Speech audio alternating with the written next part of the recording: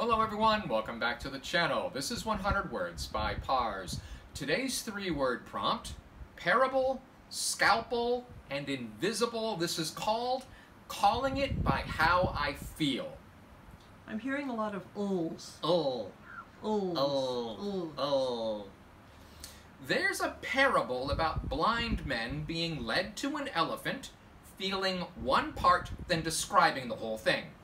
One feels the leg and says the elephant is like a tree. Another feels the trunk and says the elephant is like a snake, and so on.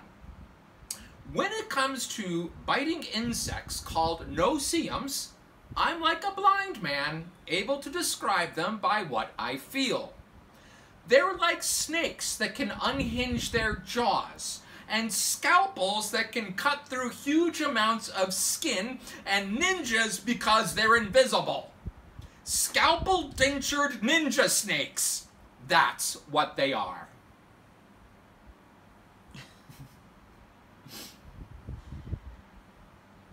He hates bugs.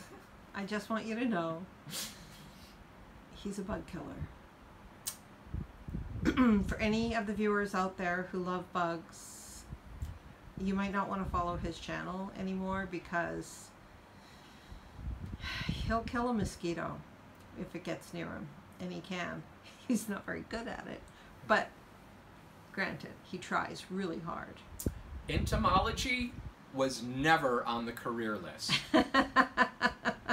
Never. And we can tell by your story how much you love bugs. Biology? Sort of the same reason. There you go. Anyway. Physics, no bugs involved. Math, no bugs. Computer programs, there's bugs, no way. Anyways, I hope you enjoyed this story. Please like, share, and subscribe, and come back tomorrow for another 100-word story by Pars. Bye.